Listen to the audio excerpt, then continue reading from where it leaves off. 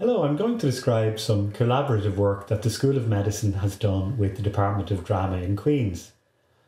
It's about teaching medical students with tutorials which we've taken from the two-dimensional page to real life. And I've done it with 3 colleagues in biomedical sciences and Paul Murphy, who's the head of drama in Queen's. To introduce the topic, I'll ask you, what have these got in common? We've got the lunar excursion module from Apollo 16. We've got a beautiful rendition of the theatre, the father of physiology, born in 1813, and my favourite physiology textbook, Ganong's Review of Medical Physiology. So, they've all got to do with simulation and thinking outside the box. If we look at the lunar excursion module, if you've been listening to your podcasts commemorating the 50th anniversary of the moon landing a few years ago, you'll have heard Charlie Duke talk about landing on the moon 2,000 times in a simulator before he got to do it in real life. And he joked that he crashed at least 1,000 of those 2,000 times. You could certainly argue that patient interaction with medical students is just as important as a moon landing, and certainly opportunities for simulation of patient interaction early in a medical student's career are few and far between. But we're better to simulate being human than theatre, where that is the stock in trade of what it is. So, looking at the earliest physiologist, Claude Bernard himself was a playwright. He went to make his fortune in Paris in 1834, having written a play, Arthur de Bretagne. It was a play in 5 acts. It didn't really do too well. The noted critic at the time suggested that Bernard take up something else. So drama's loss was physiology's gain. But having said that, some of the terms that Bernard used, such as milieu antérieur, owe themselves to the theatre.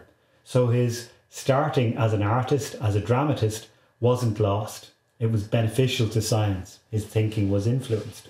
So why not take advantage of this attitude, this non-siloed thinking? Why should we be left out?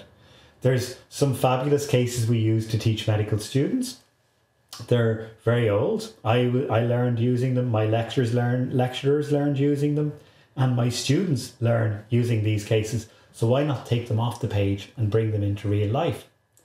So how did we enact this? Well, we all got acting lessons. I have to say it was among the most fun things I've done in my entire career, but also very challenging as well, I will say that. And we learned the Stanislavski system. Now, the Stanislavski system is a system whereby Stanislavski drew influences from psychology, yoga, body psychotherapy, science, and even management techniques to help actors simulate being humans in a way which was very convincing and very authentic. He focused on the golden triangle, so asking actors to get into their own emotional memory, try and remember what it was like to have had similar emotions to the people they were playing, using their imagination. What if they were like, what if, the magic if. And then also using the given circumstances, which are the backstory, the scenery, the costumes. In our case, we wanted to use acting students with a backstory of one of our physiology cases. And the physiology case used in this situation was the physiology of hypofertility. So in this tutorial case, medical students learn about the hormonal control of the female reproductive system by looking at a woman who's 34 who hasn't had a period for 2 or 3 months, and she's very worried. So we had acting students come in and play the 34-year-old woman. They used the physiology case as the given circumstance, so they trained in physiology themselves to a degree. They learned about what was going on for the woman, and then they portrayed this woman for the medical students. There were 2 drama students per 22 medical students. And just in case the case didn't work out, I had experienced and charismatic physiology facilitators. So if something went wrong, they could step in, but it never happened. I was delighted to see that this was never needed. After the session, we had a post-session debrief from the medical students to the drama students and vice versa as well. And everyone fed back in questionnaires, either by email or in person.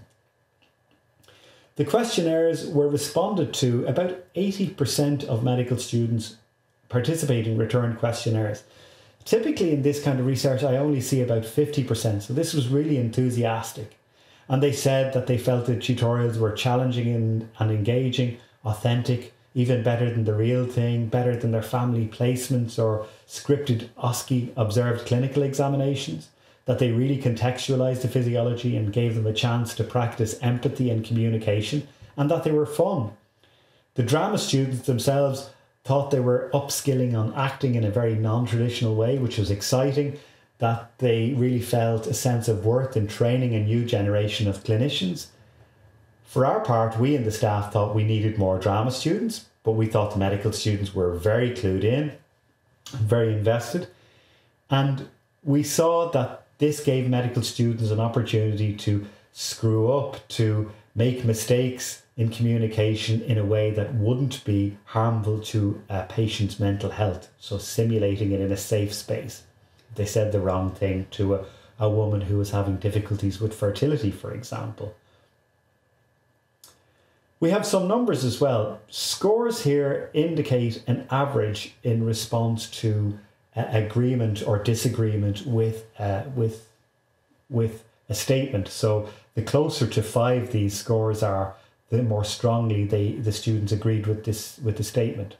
So looking at the statements, students felt 4.1 out of 5 that it was an authentic experience of the clinical application of physiology, testing their diagnostic skills.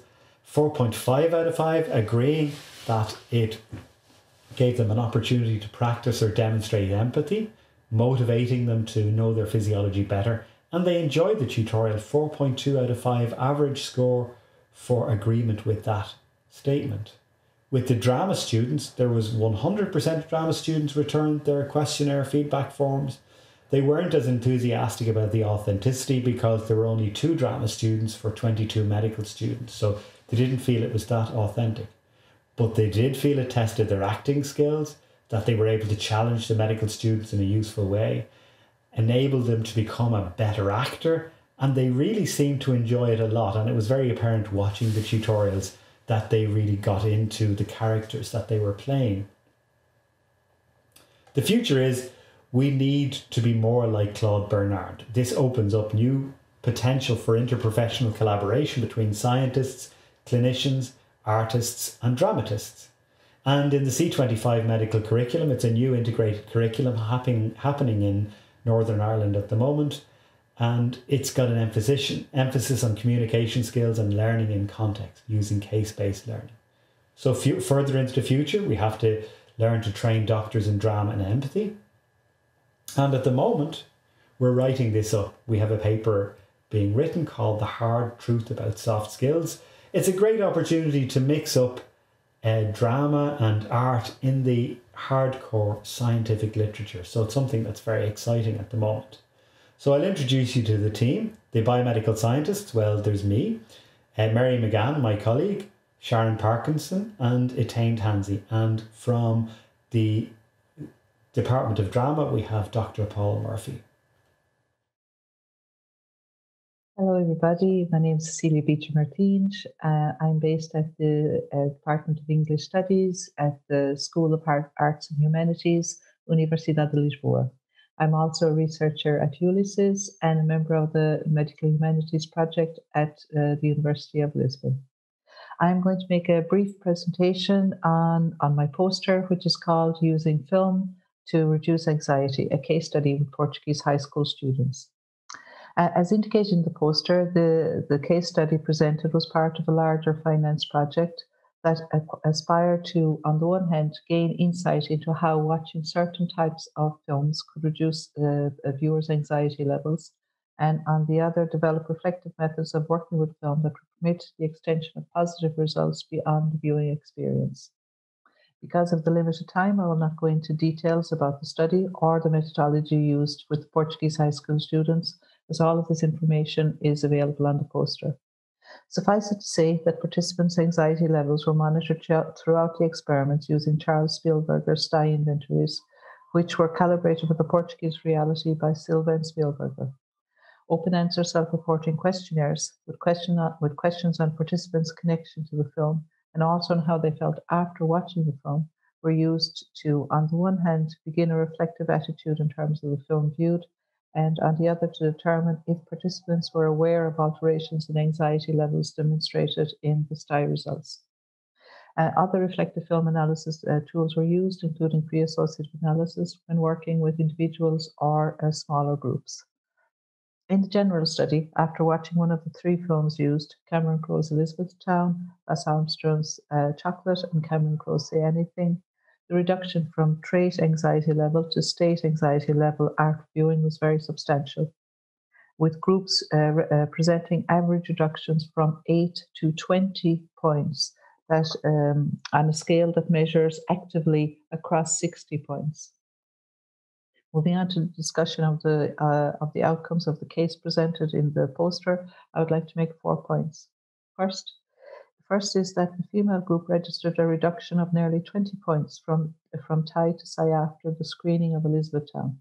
And while their TI was higher than the Portuguese average for their age group, the PSI after was considerably lower. As an aside, it is also to be noted that one of the volunteers, A3, was excluded from this statistical analysis because her PSI before score at 70 and her PSI after score at 32 would have upset the overall results. A3 naturally wrote that she felt better after watching Elizabethtown, commenting that reflecting on the film had allowed her to put situations in her own life into perspective. The second point I want to highlight is that while the TI to PSI after results were generally constant with all of the films used, Elizabethtown was the film where participants' open-answer self-reporting questionnaires indicated that they felt better or more hopeful after watching the film, not just because they relaxed during the screening, but because the film helped them to gain new or different perspectives.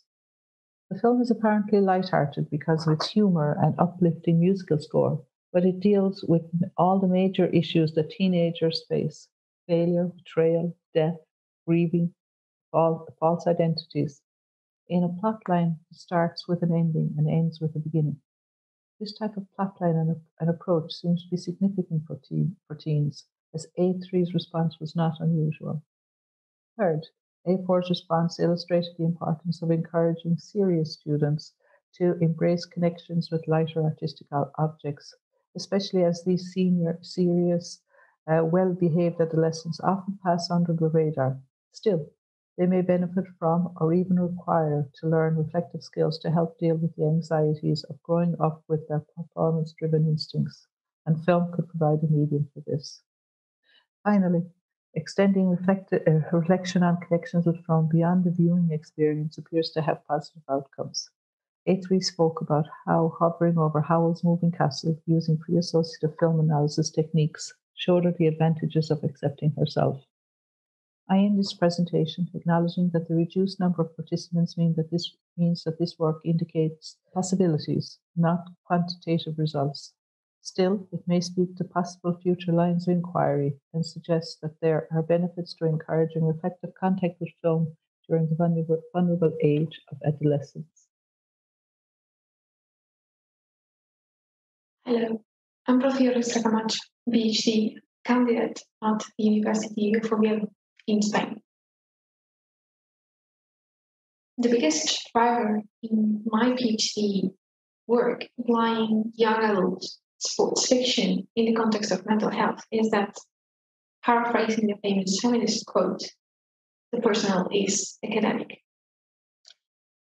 Like many other teenagers, when going through that difficult developmental stage of my life, I struggled with my sense of self and my self-image concept. Like many others, I got through. But in my case, reflecting about all the time lost in those battles with myself years after, I did notice what had helped me the most: reading young adult fiction. Now, it is one thing to believe in the power of literature to heal. That's as ancient a belief as civilization itself. The Egyptians already thought that to be the case. Finding empirical evidence to support this case was a different matter. and also a complex one. I wondered where were the methods, any method, to study that. When I started my PhD thesis 3 years ago, I was blocked by that obstacle. So I said to myself, okay, I'm going to enroll in the psychology degree as part of my investigation because I'm still sufficiently convinced of the worth of the idea that I'm not the only one whose sense of teenagehood was supported by reading. 3 years later, I have not only learned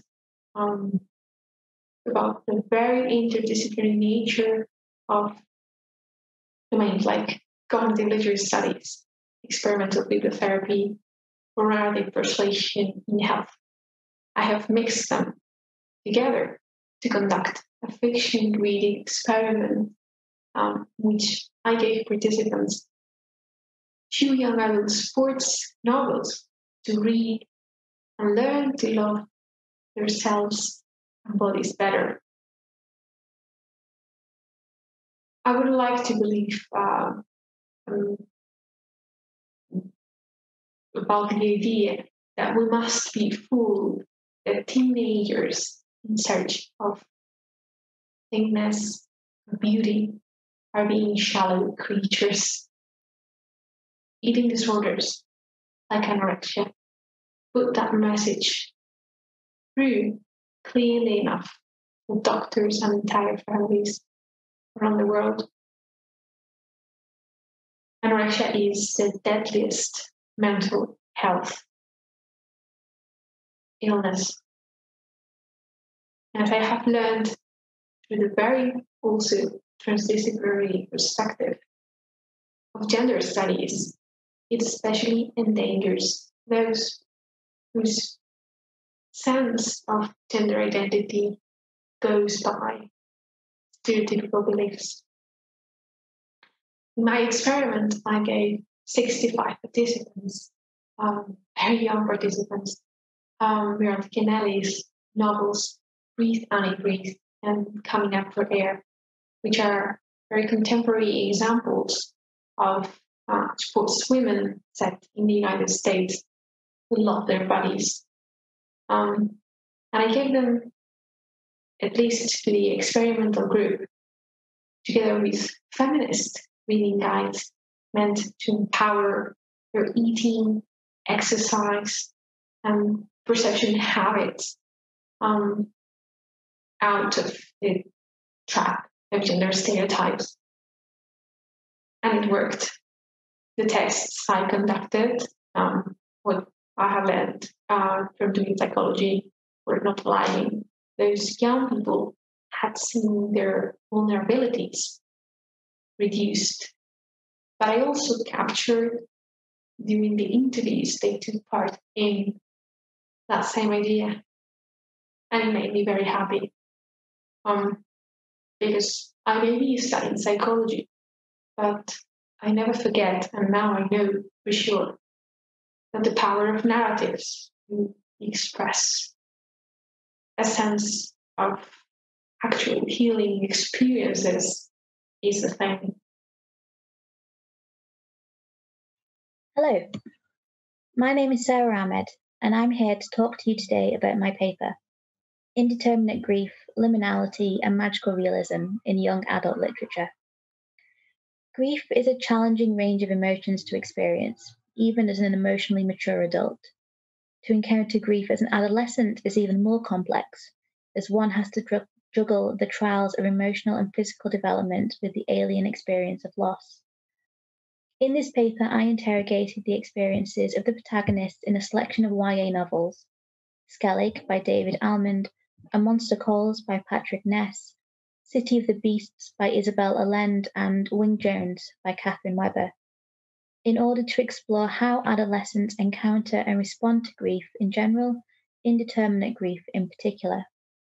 By extrapolating from the characters in these YA magical realist books, I hope to better understand the experiences of young adults in the real world. A note first on indeterminate grief. Indeterminate grief is a concept I extrapolated from Rando's theory of anticipatory grief. Grief is the range of emotions usually experienced after a family member dies. In anticipatory grief, Rando describes a complex range of emotions felt for someone who will be lost in the near future. It is the act of mourning before the act of death itself. For me, indeterminate grief is a hinterland of uncertainty experienced by either a patient or their kin in instances of a severe illness with an unclear prognosis. It is the grief felt in the liminal space when one isn't sure if they should yet grieve. My research used the overarching lens of liminality to explore my questions.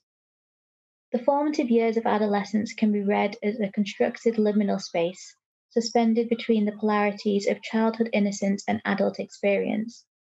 Young people use this time to develop physically, emotionally, and sexually, to construct their identities and to lay the foundations for future life choices. They are as liminal as the time and space they occupy. Magical realism and YA literature are both traditionally dissident genres, ultimately concerned with representing vital truths through the acts of questioning and subversion. They are also both inherently liminal in their focus and place in the overall literary canon. Combined, they create a space well suited to exploring taboo topics such as grief, including elements of the fantastic. Using magical realist techniques allows for a certain distance to be achieved between the very realist questions traditionally examined in YA novels, allowing for a more reflective examination. I used these concepts of liminality to explore the previously mentioned books and drew out a number of themes. Firstly was the use of magical realism to create guardians for our protagonists.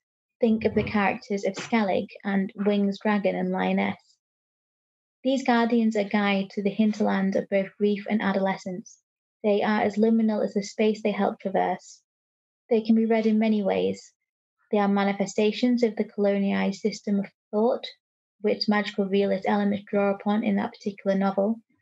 They can also be seen as plays on various mythic and fairy tale tropes. They are obviously not real, in inverted commas, not in the general sense. Perhaps they are psychological projections of internal grief, extensions of the fantastical thinking of childhood, complex metaphors, or perhaps they are truly, simply magical. The protagonists themselves are also magical and liminal beyond their adolescence. In the tribal rites Turner examined whilst developing his theories on liminality, he identified not only the initiation ritual as liminal, but the initiate themselves. Turner described neophytes who are symbolically and physically stripped of their worldly possessions, broken down in order to be built back up again.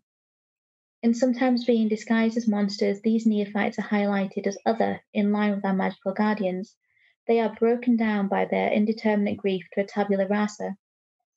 However, although our protagonists begin by passively enduring their grief, they find their own agency whilst traversing this liminal space and truly embody the role of hero. Magical realism is used to encourage our protagonists to see the world differently and then to rebuild themselves with their often enhanced ideas about the world and their own nature. They undergo a psychological and chronological journey worthy of Joseph Campbell. The liminal spaces and states in these novels can ultimately be seen as healing. To enter such a state is to emphasize emotion, to question norms, to explore the self and how the self fits into a wider global context.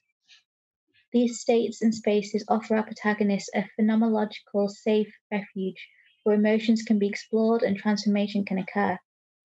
Healing occurs formatively, but also through metaphor and through exploration. And so to conclude, YA magical realism can offer insightful and engaging ways of approaching common and difficult issues, providing examples and templates for readers and a lens through which academics can better understand the adolescent mind. Our young people are smart. They know that monsters and magic do not exist.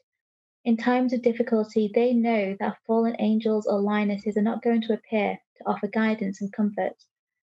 In cases of indeterminate grief, magical realism and liminality are not going to provide a cure, and even for our protagonists, they are not remedial.